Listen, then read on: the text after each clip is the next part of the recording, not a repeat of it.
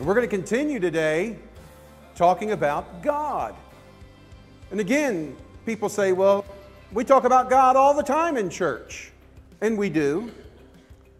But do we focus on God? Now understand, you hear about God a lot outside of the church as well. More often than not, however,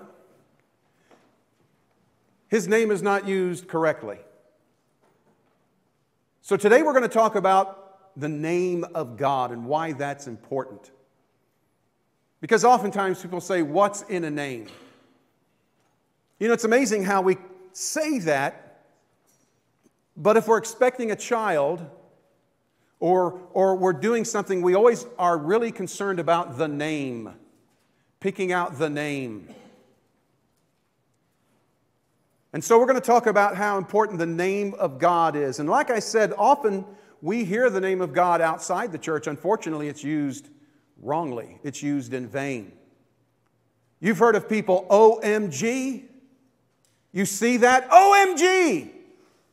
Or they go around saying, oh my God. Now, it's one thing if you're dangling from a precipice and you're fighting the thing and you're going to fall into the mouth of some creature. That might be considered a prayer. But more often than not, God's name is used in vain. Oh my God this, oh my God that. I was watching TV the other night and they had a commercial come on where the song underneath the commercial had that repeated over and over and over and over and over again. Oh my God. And so now it's become so prevalent that we've shortened it to OMG because we think that's even better. That's okay. But it's really not. As a matter of fact, when I say this, there are probably some people saying, oh, you're making too big a deal out of this. You're making too big a thing. Oh, it's just part of the culture. Boy, there are a lot of things that are part of the culture we ought to make bigger deals out of. But when we're talking about the name of God, listen to me very carefully. You can't make too big a deal out of this. And we need to stop and ask ourselves, are we guilty of taking the Lord's name in vain? Or we oftentimes take His Son, Jesus Christ. I've heard that taken in vain as well. Sometimes you hear the name Jesus mentioned more when somebody hits their thumb with a hammer than when somebody is trying to tell them about Christ. And you say, oh, that world is terrible. Listen, it goes on in the church. Walking through the hallways, I hear it. Interacting with people, I hear it. And you're saying, but Pastor, it's not that big a deal. Let's talk about it. It is a big deal. Because understand this. He says, God said in his Exodus, we're going to be in Exodus today. Boy, Aaron was in Exodus last week, and didn't Aaron do a great job last week? Did a fantastic job. We are blessed. We're going to continue in Exodus, and we're going to look at Exodus chapter 20, and we're going to be back and forth. But one of the 10 commandments, and I know there are some of you out there saying, Brother Mike, because you're armchair theologians, Brother Mike, we're under grace. We're not under the law anymore. The Old Testament doesn't matter. Listen, the Old Testament was Jesus' Bible. And while we are not part of the Jewish nation, and many of the laws pertaining to the Jewish people, no, they don't specifically pertain to we who are Gentiles. But it's the whole general, universal desire for morality that, yes, these laws are still for us to a great extent. If not specifically, generally speaking. And one of the commandments, the third commandment says in Exodus chapter 20 and verse 7, you shall not take the name of the Lord your God in vain. The word vain means to be frivolent, to be useless, empty, just to throw it around. You shall not take the name of the Lord your God in vain. Listen to this. For the Lord will not hold him guiltless who takes his name in vain. You say, that's pretty harsh for just a name. Well, let me ask you a question. How would you feel if you and I were out there working on a project and I'm out there hammering and I'm such a great carpenter, okay? You know I'm going to hit my thumb with that hammer. Can you imagine if I went and took a whack at my thumb and I called out your mother's name? How would that make you feel? Or if I had a flat tire, I'd call out your dad's name as a curse word and a byword. How would that make you feel? But beyond that, God's name is even more important than just hurt feelings and inappropriate manners. I want you to see something that I found as I was cruising through the internet from desiringgod.com. It says this. It says, what so many fail to see is that God's jealousy for His name. Wait a minute, God's jealous? I thought jealousy was a sin. Well, different aspects of jealousy can be wrong, but listen, jealousy in and of itself, when you love something and you don't want it abused or taken away, that kind of jealousy is okay. And yes, God has a jealous aspect about Him because He loves His children. He loves His whole aspect. And when it's abused or His children are abused, of course He's going to be jealous. Or when somebody threatens to take them away from Him, there's jealousy. What so many fail to see is that God's jealousy for His name, and now notice what it says, His jealousy to be supreme in our affections. He wants us to love Him supremely. Just like you in a marriage want your spouse to love you supremely. How would you feel if your spouse said, you know, you're all right, but I really like our neighbor? You're all right, but that coworker at the cubicle next to me, wow. I think that would bother you, and rightly so. How about you parents with children? You know, yeah, Mom and Dad, we love you, but we like playing over the Smiths a whole lot better. Don't tell me you wouldn't be jealous over that. God wants to be supreme in our affection, and He deserves that because He's God. We've already talked about that. It goes on to say, His jealousy to be supreme in our affection is our salvation and joy. Because we will see later on that there is no salvation apart from the name of God. We find our salvation in Him, and we must and should find our true and ultimate joy in Him. We did a whole series on the book of Philippians, talking about the spirit of joy. Where does joy come from? Well, it comes from God. And we experience that joy when we're focused on God. And we talk about His name. And here are some examples of God's name in Scripture and the import of it and the power of it. It says in, for instance, Psalm 25:11, it says, for your name's sake, O Lord, pardon my guilt, for it is great. The psalmist recognizes God's forgiving aspect in His name. How about this? Deliver us and atone for our sins for your name's sake. Psalm 79.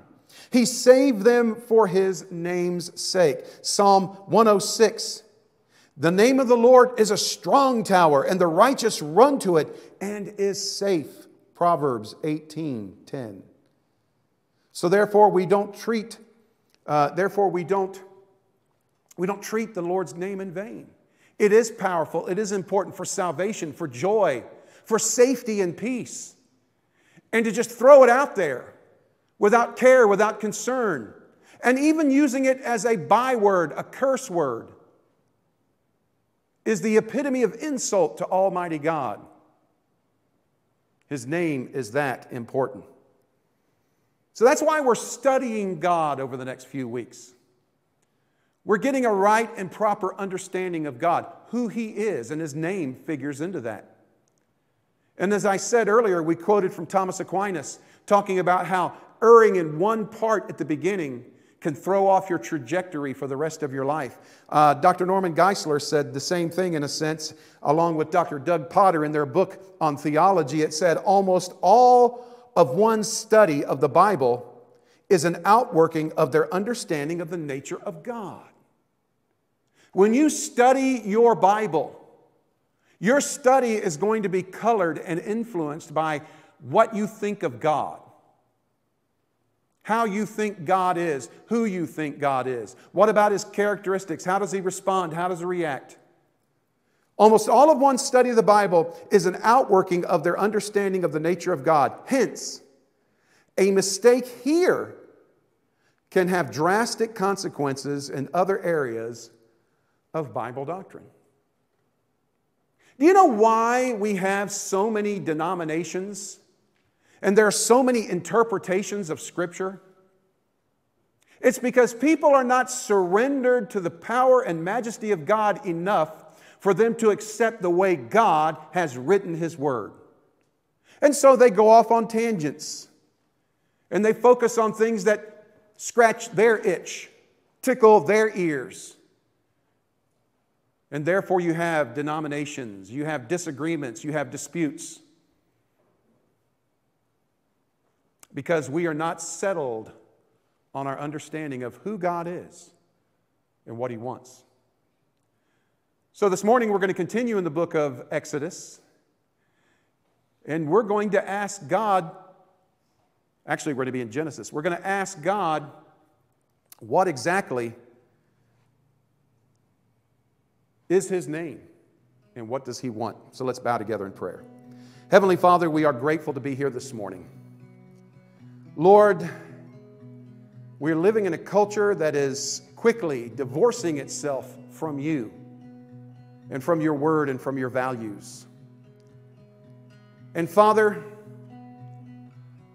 the sad part about it is the church is not far behind. Father, we have let down our guard. Father, we have grown distracted and indifferent to the things that You've presented us about Yourself and Your message and Your mission. Father, I ask, starting with me, that You would forgive us. And now, Lord, as we open Your Word to seek Your face, I pray that You'll help us. We ask this in Jesus' name. Amen. So as we get into this morning, we're going to go over to Exodus as we look at the burning bush. Remember the story of the burning bush? It's one of the well-known stories in Scripture. Moses, at 80 years old, had already been the prince of Egypt for 40. And then for another 40, he went to the wilderness and wandered around. Now, we talk about that. And here is a man of God, one of the heroes of the faith. And what an extreme situation his life had been. At one minute, he is at the center of power, living an opulent, glorious lifestyle. And the next 40 years, the next minute of his life, out in the wilderness, tending sheep for his father-in-law. Today people think that if they don't have an executive job in a well-known business with a corner office, their own house, 2 cars, and 6 kids, why, they just don't think they've made it. Well, look at Moses at 40. Tending sheep. Have you ever been around sheep? Sheep are not pleasant animals to hang around with. Oh, they're not mean. They're stupid, but they're not mean. And they stink to high heaven. And they don't obey the shepherd most of the time. They go off here, they go off there. They get distracted, they get hungry. More often than not, they get themselves in trouble. And Moses, that was his job. Out in the middle of nowhere, tending sheep. And he saw himself as the deliverer of God's people. And the only thing he was delivering was mutton and wool. And it wasn't even his flock. It belonged to his father-in-law, Jethro, the guy from Beverly Hillbillies. No, not really. It belonged to his father-in-law, so he had no real home. He had no business. And here he was working for his father-in-law, tending sheep. Now, if you knew anything about Hebrew culture, shepherd was rather low on the totem pole. That is not what you aspired to be. That's not what you wanted your children to grow up and be. Boy, I want Junior to grow up and be a shepherd. That never rang from any Hebrew house. And Moses, who had fancied himself as God's man and God's deliverer, probably lost sight of that a long time ago, until one day, 40 years had gone by, and he was wandering in the desert, and suddenly he saw a bush on fire. Now, really, that's not a big deal. I've seen bushes on fire before. When I was at the church at West Concord, when we were on White Street, I remember I would go up White Street to go visit a couple of our folks. And I was going up to visit Ms. Miller, and I was walking down the street, and as I was walking, I saw smoke off to the side of the road. And I looked, and someone had tossed a cigarette out of their car, and it caught this woman's hedges on fire. So I was out there being, firefighter with my jacket, putting this fire out. And people started coming out of their houses wondering why I started that fire. So, but it was no big deal. Put it out. So Moses is walking along and he sees this bush burning. And Moses said, I think I'll go check it out. So he goes over to this bush and then he realizes, wait a minute, this bush is not burning up. It's not being consumed by the flames. The flames are strong, the flames are hot, the flames are bright and they're intense, but the bush is not being burned up. And suddenly, as Moses is amazed by this, he hears the voice of God call him, Moses. Can you imagine? 40 years, he'd forgotten about it altogether, probably. He probably thought, man, my life is a failure. Moses. When I was on White Street of that burning bush, I didn't hear, Mike. I heard, what are you doing? So Moses has an encounter with God. With God. God comes and speaks directly to Moses, verbally, through the burning bush. Moses could hear it. And now God was ready for Moses to be his deliverer. Moses had thought that should have happened 40 years earlier. Can you imagine the emotions that were roiling inside Moses at this time? Amazement, shock, awe, humility. And do you think he might have been just a little bit upset? What took so long? But maybe that was pushed aside because the God of all glory was speaking to him. Moses. Moses said, here I am, Lord. And the Lord proceeded to outline the next 40 years of his life for him, because Moses lived to be 120. And it was at 80 years old that Moses got the command to go into ministry. 80 years old. So when, as we're getting Sunday school started, as we're getting things as we're climbing up out of the COVID hole, and we're asking people to jump in and volunteer, please don't you dare tell me, I'm too old, Brother Mike, because I will bring this passage up to you. So God is outlining Moses' ministry, and he wants Moses to go and deliver his people from the Egyptians who had enslaved them. And they had been enslaved for over 4 centuries. There was about 450 years between Abraham and Moses. And the children of Israel had called out over the centuries, and God finally answered in his timetable. Moses, you're the man, go. So here's this man from the wilderness. He smelled of sheep. He was dirty. He was filthy. He was old. And can you imagine, now, Lord, me? I'm supposed to go to 3 million people and say, hey, I'm here. I'm the deliverer. How is that going to work, Lord? And one of the questions Moses asked was this.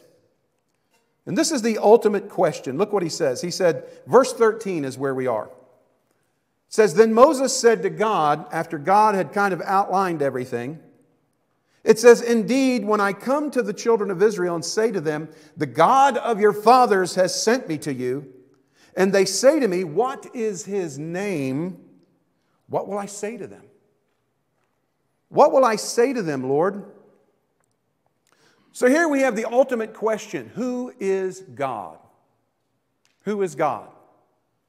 And people are asking that now all the time still. Matter of fact, ever since the Garden of Eden, it has never been off the table. People have been asking, who is God? Who is God? And people have been answering. Some people say, oh, there's not just one, there are a bunch of them. Or there are 2 of them. Or this God is a fish, or this God is a cow, or this God is, and they create images and idols. Well, the whole idea of there being multiple gods is impossible anyway. There can't even be 2 gods. Because by very nature, God is not limited to space and time and matter. We talked about that a few weeks ago. God is omnipresent. He's everywhere at once. He's not limited. How can you have two gods and both of them be unlimited, for they would limit each other? How can you have multiple gods? Because then they'd really limit each other and they would not be gods. They would not be deities. You can only have one God. So we have one God. How do we know there's one God? Well, look around you. You see all this stuff? Grass, trees, sky, birds, squirrels, you. We know there's a God because we exist.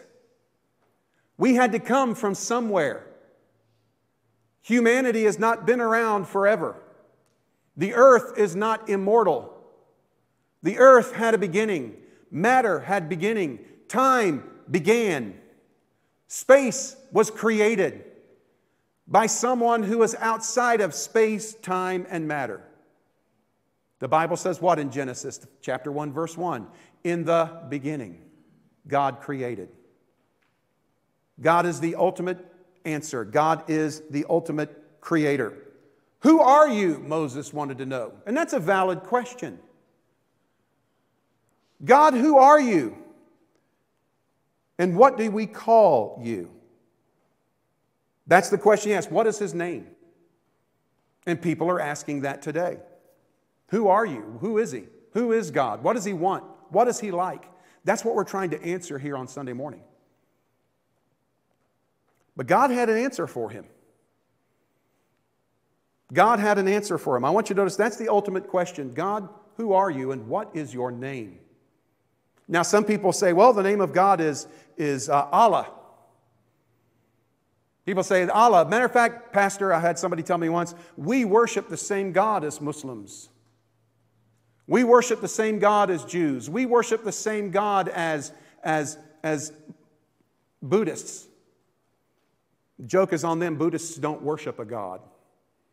Buddhists say everything is God, including that chair you're sitting in and the carpet I'm standing on. Buddhists are basically what are called pantheists. They think everything is God, and therefore they're atheists. They don't believe in a personal God. But what about Jews, Christians, and Muslims? Don't we all worship the same God? No. The reason why is when you understand who God is and what He is from their vantage points and compare it with the vantage point of Scripture's God, you have total divergence. It's not, well, we're all going toward the same God. It's not like that at all. Allah, for instance, is not a God who is 3 in 1, 1 in 3. Allah is not a loving God. Allah is not interested in you being His child. As a matter of fact, it says in the Quran, to say that you are God's child is the ultimate sin in Muslim belief, in Islam. As a matter of fact, the Arabic word for that is shirk. Anyone that claims to be a partner of Allah, anyone that claims to be a son or daughter of Allah is guilty of the ultimate sin that will condemn them to hell. Allah doesn't want to be your father. Allah never wanted to be anybody's heavenly father. And so those kinds of differences, Muslims do not believe in 3 in 1, 1 in 3. Allah is just one guy, one God. Jesus isn't His son. Oh, they believe Jesus was a great prophet.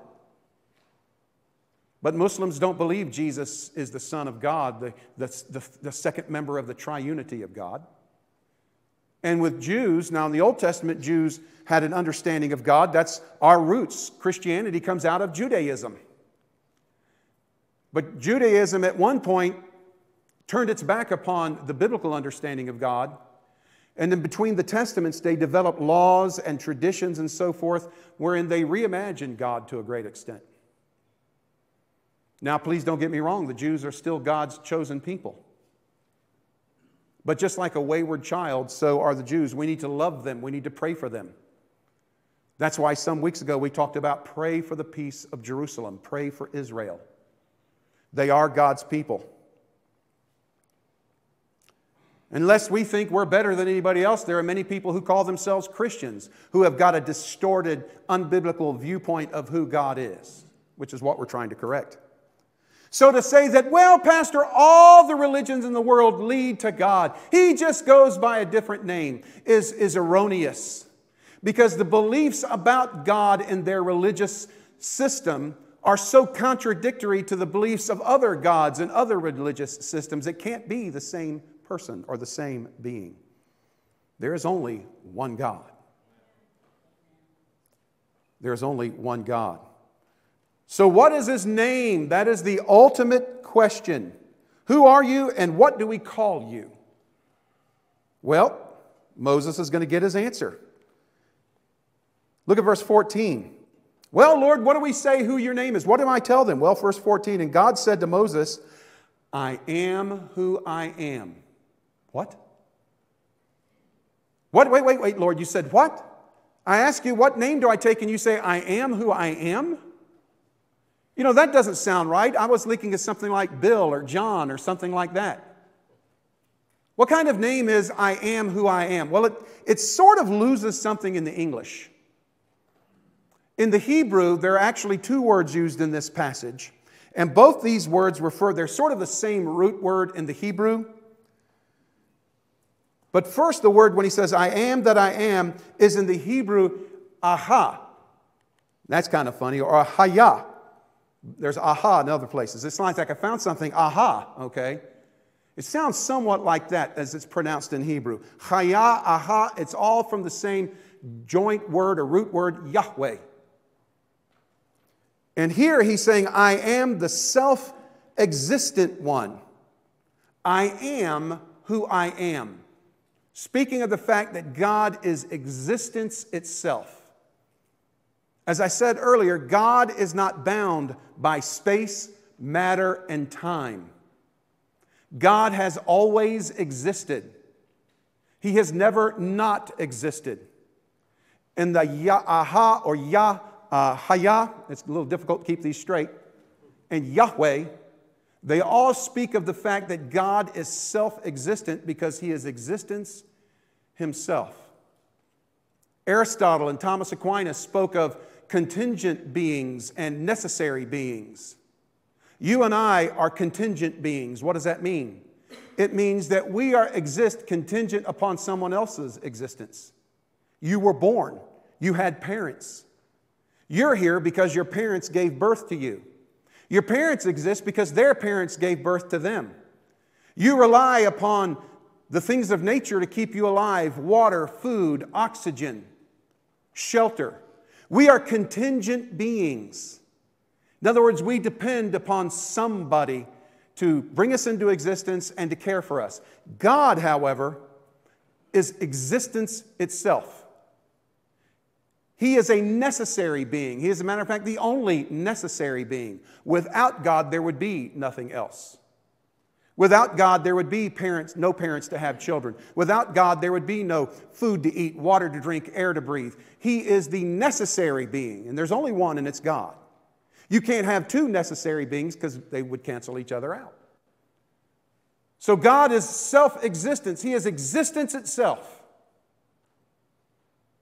That phrase, Haya in Hebrew, literally means I am. Not I was or I will be, I am. God is eternal, self-existent, and He is the essence of existence. Oftentimes people will say, well, what did God do before He created people? What did God do before He created the world? God did. God existed. I'm a human, you're a human. I can't comprehend much of that. I live in time. God exists outside of time. That's how we can say that God has already lived your life with you from birth until death.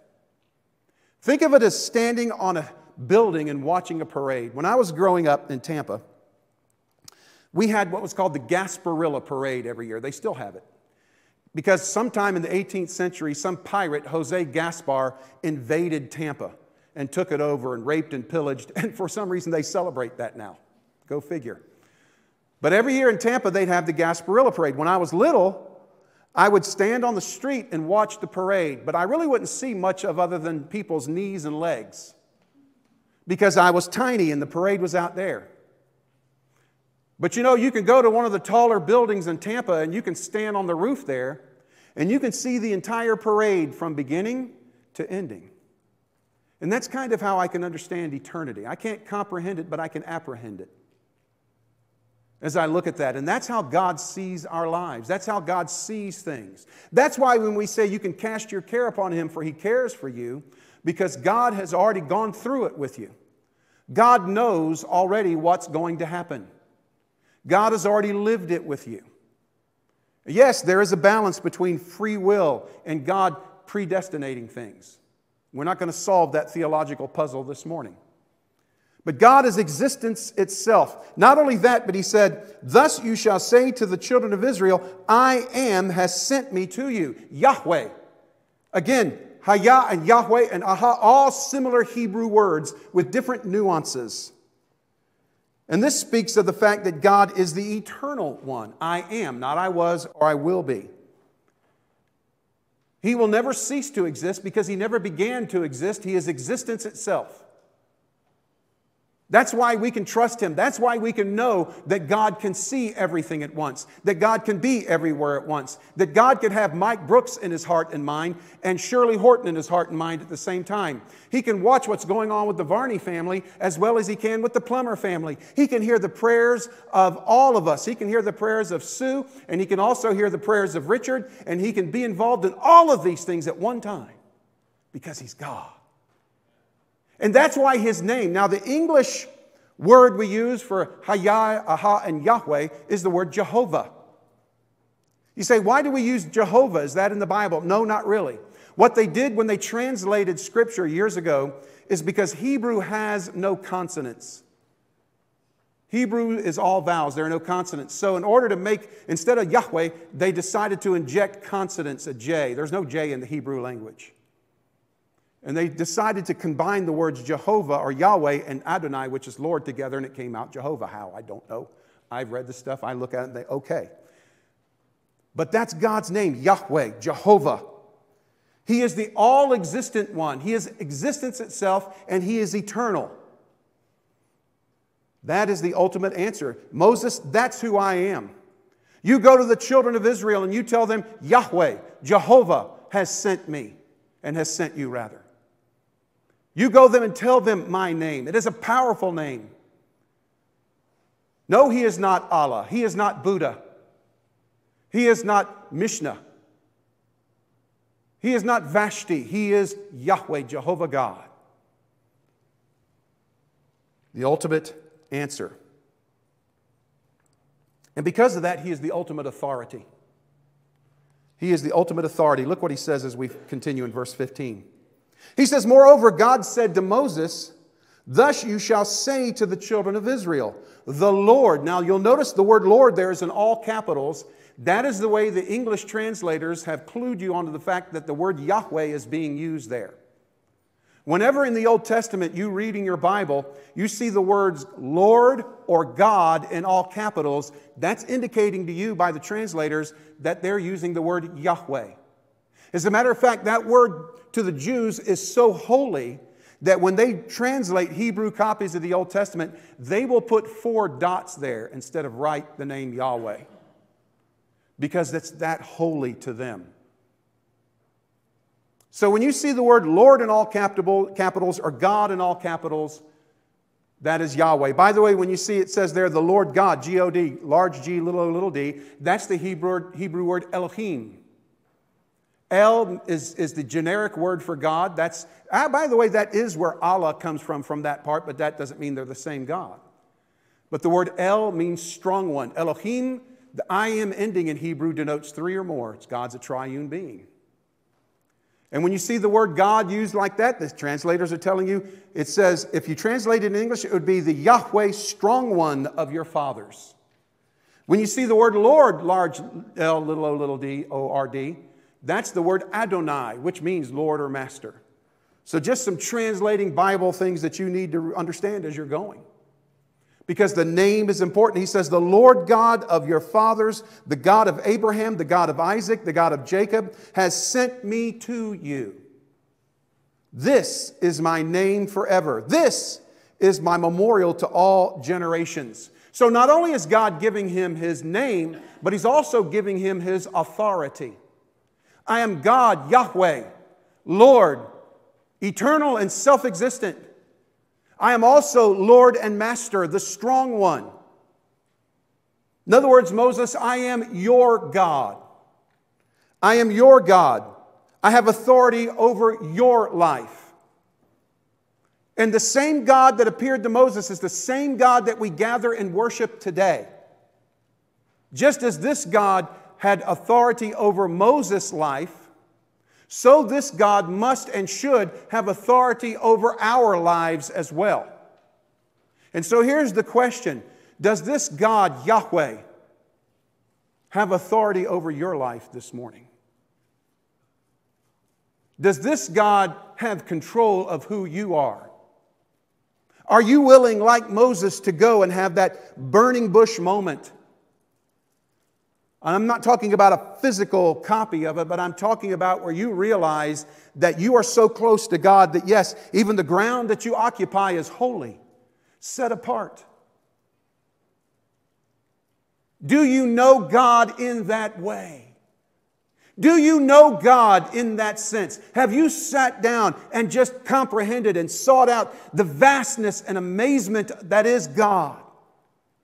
Yahweh, the eternal self-existent one. Elohim, the strong one. Adonai, the Lord and Master. Is He your God? Or is your God the bandy-legged old man who sits up in heaven and jumps every time you snap? Or is God your therapist that you go see Him when you're struggling with life, but ignore Him the rest of the time? Or is God your checking account that you can call upon Him when you need something, but you forget Him otherwise? Or is God who He is, the authority in your life? Not only the authority in your life, but He's not a God, He is the God. So therefore, He has the authority over all life. And we live in a culture today that is spitting in the eye of that authority. We see a culture that is running away from God. And so we're telling God, no, you don't know what you're talking about when you give standards and guidelines for your creation. This month is Pride Month. And let me say this about Pride Month, and I'm not here to disparage anybody, but listen, pride over anything is sinful. Falsely placed, self-absorbed, look at me, how great I am, pride. You can be proud American, proud this, proud that.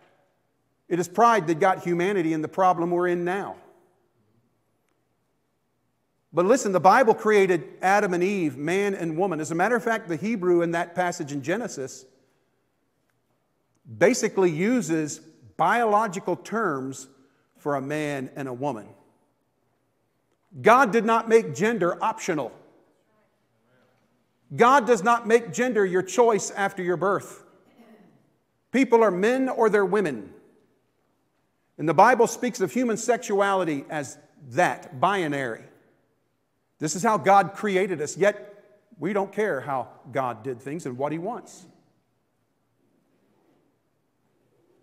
That's just one example of how we've pushed God aside. We quit teaching our children about God. Not just in our schools. Oh, we get so mad at the public schools. Why aren't they teaching God in the public schools? Here's something. Why aren't you teaching God in your home? Don't blame the public schools. Oh, Brother Mike, they're taking the 10 Commandments down at the courthouse. We need to picket. Let me ask you something. Can you quote the 10 Commandments? No. You've already taken them down in your heart and mind. Why don't we picket you? I love you. This is the God that we need to understand. This is who we're dealing with. He has authority over your life, over my life, and He has the authority over all life. You say, Pastor Farley, are you pro-life? You better bless God and believe it, I am. Because God is the author of life, and God should be the only one who takes it away. He is the ultimate authority, Yahweh, because He is existence itself. He is eternal. He is the creator, the fashioner, the maker, the originator. Romans 11, chapter 11, verse 36 says, for of Him and from Him and through Him and to Him are all things. Psalm 24 says, the earth is the Lord's and the fullness thereof, yea, all that dwell therein. and yet we treat him with such disdain. It's got to stop. So the ultimate question is, who are you? What is your name? I am God. I am that I am. I am Yahweh. That is the ultimate answer. And he is the ultimate authority over governments, over political parties, over pastors and shepherds, over parents, over bosses and supervisors, kings and princes. He is to be the ultimate authority. As we finish up this morning, I want you to notice that the answer which Moses received from Almighty God was an immutable, that word immutable means unchangeable authority for the greatest of missions. God was not asking Moses, hey, come along, I got stuff for you to do. God was not suggesting to Moses that he'd go and be the deliverer. God was telling him. The older I get, the more I realize that calling of God is not actually a calling, it's a command that we are not to ignore. He says the answer which Moses received from Almighty God was an immutable, unchangeable authority for the greatest of missions, to go and deliver God's people. That's been God's mission ever since the Garden of Eden, when He promised that He would send the seed of the woman to crush the head of the serpent. And it's been going on ever since. God is deliverer, the people needing to be delivered. That's why Jesus came, to deliver us. So only let us be sure that we are following that authority as well. And that mission is still the same. Jesus Christ exemplified that on the cross. Moses in his role as deliverer was simply a type or a foreshadow of Jesus who would do it. John chapter 14, verse 6, Jesus himself says this, I am the way, the truth, and the life, and no one comes to the Father but by me. As a matter of fact, the name Jesus, actually, if you were translated from the Greek in the New Testament, it would be Yeshua or Iosis, and it literally means God, Yahweh, as part of that name, our salvation. Yahweh Yasha in Hebrew. If you were to translate it better in English, Jesus' name would actually be Joshua. And the name Yasha is salvation. Yahweh Yasha, God our salvation. Jesus is God in the flesh. He is the ultimate fulfillment of that delivery mission. And then he goes on to say in Acts, once the church was established, and this is our call, it says here, Peter preaching the first sermon, he's talking about salvation, and he says in Acts chapter 4 and verse 12, nor is there salvation in any other. Not Allah, not Buddha, not Vashni, not Krishna, but Yahweh God and His Son, Yeshua, Jesus. Nor is there salvation in any other, for there is no other name under heaven given among men by which we must be saved. To be saved, you must go through Jesus. Because He said, no one comes to the Father but by me. I am the way, I am the truth, and I am the life. Peter said, there is no salvation in any other. For there is no other name given among heaven whereby we must be saved. So the name Jesus linked with the name Yahweh, and it is God's holy, righteous, special name. And just like you would not want your mother's name, your father's name, or even your name defiled, defamed, used as a curse word, do you think God does? It is because His name, there is salvation in His name. There is power in His name. As a matter of fact, Paul said in Philippians, at the name of Jesus one day, every knee will bow and every tongue will confess that He is Lord. And so, no, we should not take the name of the Lord our God in vain. We should not treat it like a byword, a curse word, a throwaway. And I leave you with this, again, Proverbs 18:10. We should run to the name of the Lord. For Proverbs 18:10 says, the name of the Lord, and that word Lord is in all capitals, it's Yahweh. The name of the Lord is a strong tower.